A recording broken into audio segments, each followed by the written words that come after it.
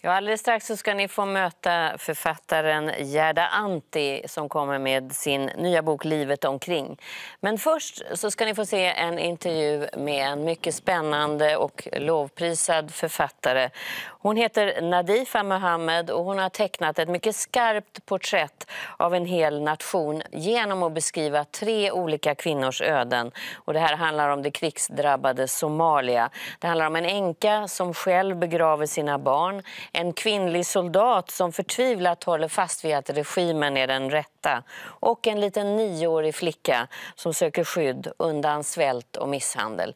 Romanen har fått lysande recensioner och hennes roman heter Förlorade själar. Så här sa hon när jag träffade henne. Welcome to my show. Thank you. Nadifa Mohamed, who has written the novel in Swedish Förlorade själar, Lost Souls. And it's a very moving story about 3 women in Somalia. Mm-hmm. And you kind of follow their stories. They are parallel in a sort of, and sometimes they meet. Yes. And they are very different and live very different lives. If you would introduce them, if we take Filson, who is maybe the most complicated character in your novel. Yeah, she's a young woman in her 30s who is from Mogadishu, very well educated, very politically aware, committed to the ideals that the government is trying to make work in Somalia. So she's a feminist in some ways. She's a progressive in her mind, but is also engaged in a lot of violence. Mm-hmm. And she thinks this is the right way to fulfill her dreams, sort of, as a woman as well. Yes, so she's not ever really had the ability to fulfill the traditional role of a woman, to be a mother and a wife. Her father raised her very differently, so she's got all of her hopes up in this new Somalia that the government says that they're trying to create. This is in the end of the 1980. Yes. Would you describe for our viewers the situation in Somalia during that time? Well, Filson's perspective is actually quite unusual for most people, including my family and relatives in Hargeisa. It was a very different reality. People were abducted from home at night. There were regular raids by the police. Money was taken, goods were taken. There were disappearances, executions, a curfew, which I think was at 7 p.m. at one point and then moved to 4 p.m. So life was becoming more and more impossible by the late 80s. And we can come back to Filson because I think she's an interesting character as well, because what violence do to a person is also interesting. Yes, I was interested in that. Canvasser is another bit older woman, and she's having quite a good life. She had a good life. She had a good life. She had a good life. So she was, she's a Hargeisa resident, born and bred, feels very connected to this small city, but her life has declined as the city has declined. So she was from a pretty privileged background, but wanted to be a wife and mother. That was her aspiration. She had this fantastic fruit garden. Yes, an orchard. But under the fruit trees, there is a terrible story of her life. Yes, absolutely. Most of her dreams are buried under those fruit trees. She wanted to have a big family, a wide family, but had one child who she lost. Her husband has gone, everyone has gone, apart from her best friend, Dahabo.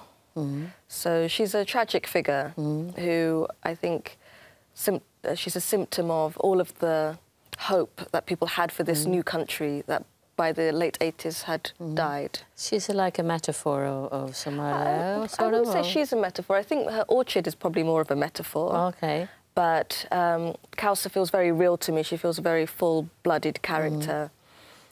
Deko. Yes. She's young. She's a very young girl. Yeah.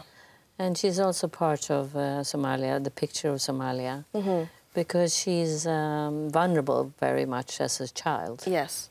And there is a situation where Kansler is trying to save her, which she has to pay a high price for. Absolutely. I think Kausa has had her fill of the brutality and the bullying and oppression of the government at that point, and Dergos just happens to be there, and she tries to help her. But I think Dergo, in the end, becomes the person with the most resilience, the most hope, the most, I think, the person that any kind of future for that nation will depend on. Is someone who can absorb all of that and still carry on. A survivor, She really. is a survivor. Why did you write this story? I mean, because you live a totally different life, but you have a family story. Yes. Your family has experienced a lot of these things. Yes, so a lot of the facts that I used in the novel came from interviews with my mother, my aunts, people I met in Hargeisa. So a lot of it is based on real events. And the central event that basically formed this novel for me was something that happened to my grandmother, where when we left Hargeisa in '86, she'd been hit by a car and left bedbound. And we left her, we thought, with enough care to make sure that her needs were met. But then just 2 years later, when the war broke out and the government was bombarding the city, everyone fled for their lives, and people like my grandmother were left behind. So I don't know exactly for how long, but for some time she was left there in her bed, waiting, I guess, for a bomb to fall through the ceiling, until she was rescued by her niece. So this was like Kausar, who is also bound to the bed and left. Yeah. And this is like a wound, it seems. I think so. That you abandoned your grandmother, sort of. You didn't think it would be like that, but No. it became like that. My uncle was there and our family was there, so it felt as if we were the ones out there on a limb in the UK. But in the end, when the war broke out, very vulnerable people like my grandmother were left abandoned, and I think that does a lot to society when, you know, responsibilities you had are suddenly not met.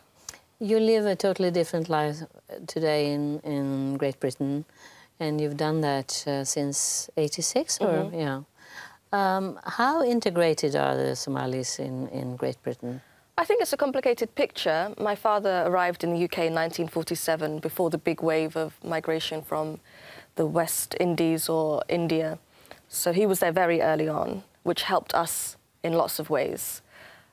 People who arrived in the 1990s as refugees, they had a much harder time. You know, there was a lot of violence, anti-immigration feeling in the 90s. So that sense of conflict was much greater. I don't think I've seen much conflict. It's been quite an easy process for me to live in England. I know that you don't know the conditions for Somalis here in Sweden, but they are not as integrated at all as in Great Britain, Canada and US. But what I think of when I read about these three women is that you never know when you meet a person on the bus today, on the street, on the train, what kind of stories they are carrying. Absolutely, absolutely. And I'm always surprised. I'm one of those people who does talk to strangers on the bus and things like that. And I remember talking with a young Somali man about something very banal, about London. And then suddenly he just changed tone and started telling me about being a young boy in Mogadishu during the fighting there and approaching... During this period of... Just after, so 91, 92. And he had to approach this checkpoint and pass it, but he knew that if they knew who he was, they would kill him. So he had to quickly think, as a 10, 11-year-old, how he could change his background and how he could survive it. And he's just there in London now, living his life, very ordinary, but with this trauma, with these memories just circulating underneath the surface. What do you do with these wounds? For me, I write them. Yeah, you write them. I've got a but maybe way of dealing he with did them. the same thing by telling his story. Yes, yes. And that's quite unusual. I think most people lock them away. And I don't think that's a very healthy approach. When I went to Hargeisa, you know, it's surprising how little is spoken about that period of time. Because it's the case also with people who survived the Holocaust. They didn't talk about it for decades often. And when you're really traumatized, you need time, I think, to face it.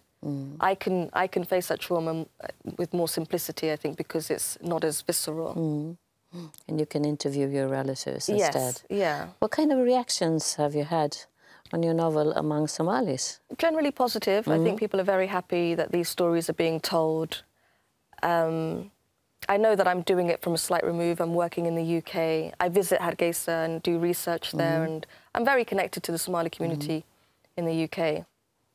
So I always feel that because these are stories that emanated from my own family, they're also part of my history. They're not something outside of me. They're very much within me. We are talking a lot about Holocaust now and about children and grandchildren of people that were part of it. Is it the same kind of story for you? That you are not directly connected to the story, but you are still close? I think so, and I think a lot of the trauma reappears in the children, the grandchildren. You know, I'm really interested in writers such as Primo Levi and how he describes suffering from depression in Italy, but not in Auschwitz. And then that depression reappeared much later on in his life, and how our minds deal with this and how they operate. It's very fascinating. So I think the young generation of Somalis who are raised in the UK are often successful. I meet very successful people doing well academically, professionally, creatively. But just under the surface, there's something else going on. What happened with you when you wrote this story? In what sense? Well, I mean, emotionally. Oh, it was amazing. The first story I wrote was about my father and covered 10 different countries and all of these different experiences. So we became much closer in that process. And with this one, I interviewed my mother at the beginning, and she didn't really feel that her story, her history had any value. She was just a housewife, she thought. But she gave me this incredible description of the first time the Somali flag was raised after the British left, about all of the hopes and dreams people had in the 70s for their new country. She was there when Ethiopian planes were flying overhead in the late 70s. So she saw it all. She was a first-hand witness to history. So all of this kind of makes me feel more complete as a person, knowing this. And closer to your parents. Yeah. It's really an eye-opener. It's a very moving story, but also an eye-opener what people are carrying around, what kind of stories they have. And maybe it's time to ask them. I think so. And if they would like to tell or ready for that, they will do probably. Yeah. Thank you very much Thank for being you on my show.